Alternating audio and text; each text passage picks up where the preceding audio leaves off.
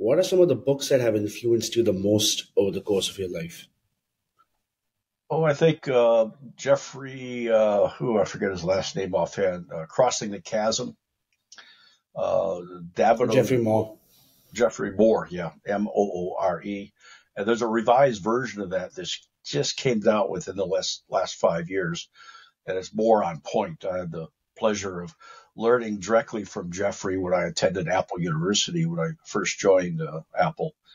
And another one is what's the book about great companies that was researched? I forget the fellow's name offhand. Good to Great, I think it was. Another one was Davidoff's book about marketing high technology.